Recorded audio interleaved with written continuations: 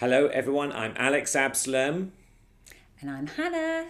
and today I want to pose a question that I was asked by a group of 20 something leaders earlier this week, and it's a topic we've talked about. And it's this: how do you move from a program minded mentality or culture in your church to one that is focused on disciple making?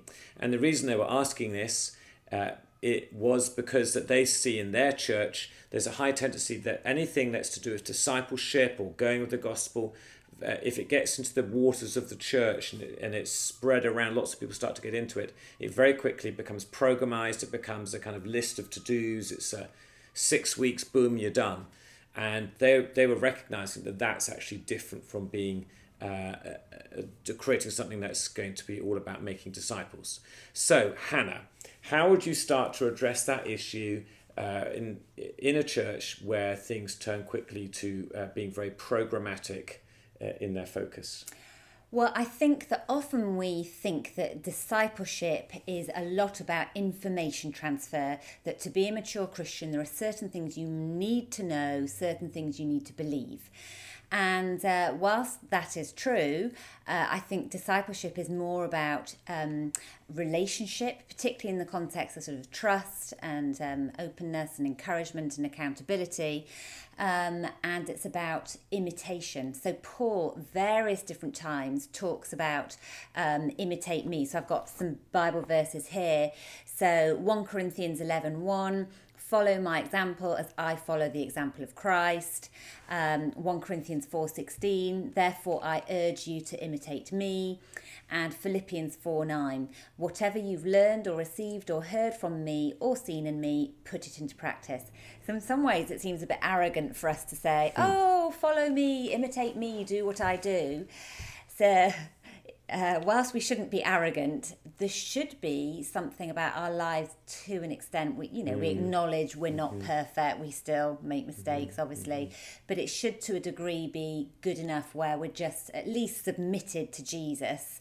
And when we do make mistakes, we're bringing it to Him, and we're just saying, look, I'm doing what I can to pursue Jesus, pursue relationship with Him. Follow me as I do that. And I think as when we find ourselves in situations where we veer towards a program or making discipleship a program, it seems to me that we misunderstand what it is to be a disciple. So as I look at Jesus and the Gospels, He doesn't create a program. He invites these people into a 3-year journey, when in fact an eternal journey with Him.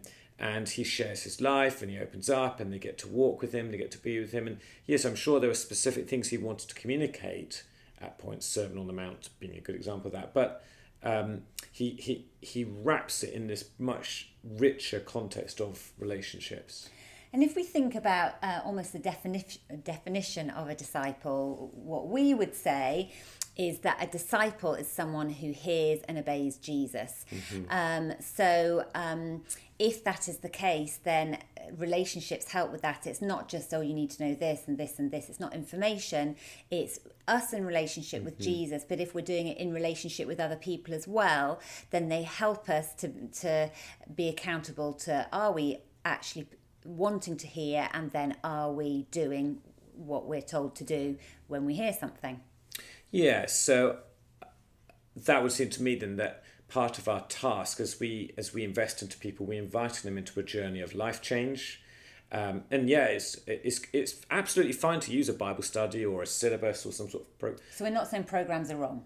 No, like the Alpha course, brilliant tool, or even Financial Peace University. Financial Peace University. There's some awesome Bible studies that you can get. There's some fantastic things out there, but the way to see it is those are not the end; they're a means to an end. And don't rely on them, certainly. Yeah, don't rely on them as like the danger is we could turn it into a checklist, and it's like, oh, I did my 6 weeks. I now or I read that thing, and now I'm good. I'm done. I've kind of got it sorted. Whereas actually, what we're doing is saying, no.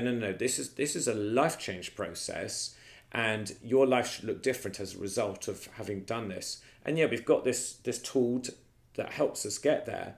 But the whole point is, do you look different? Would your friends at work notice something different about you, or your spouse, or your kids, or your significant others in your life, they would see there's a difference about you. Are you walking more closely with the Lord, or whatever the issue is that's going on?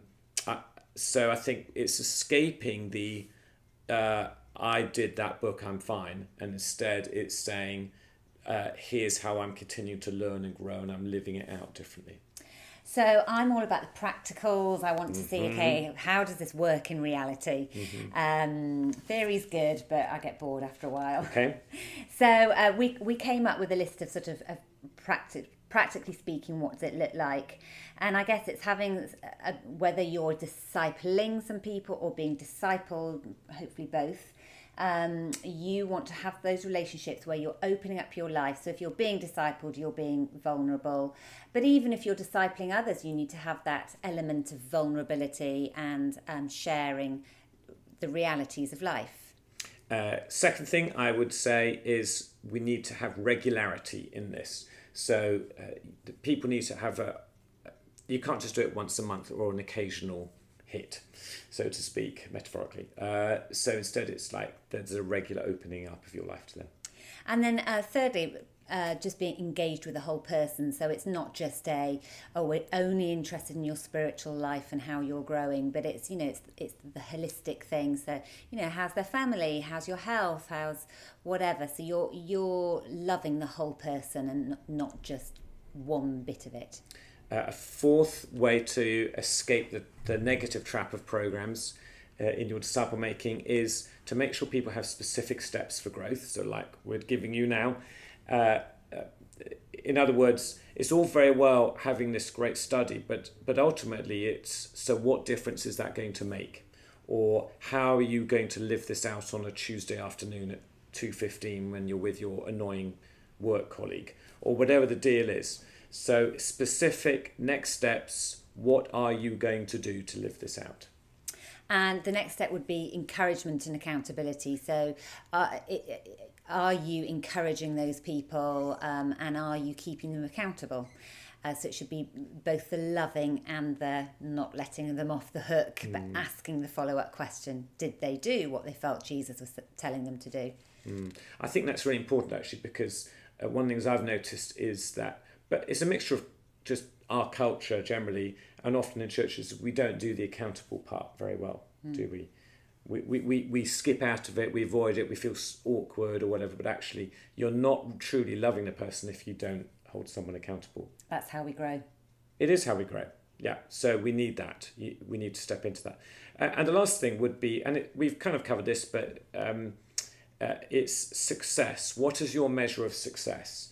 And success is not, did you complete the course? The success is, has your life changed? And I think when we have that in mind, that will help us see programs as tools that are a means to an end, but making sure they're not the end in themselves. And so our focus is on life change that's built around imitation.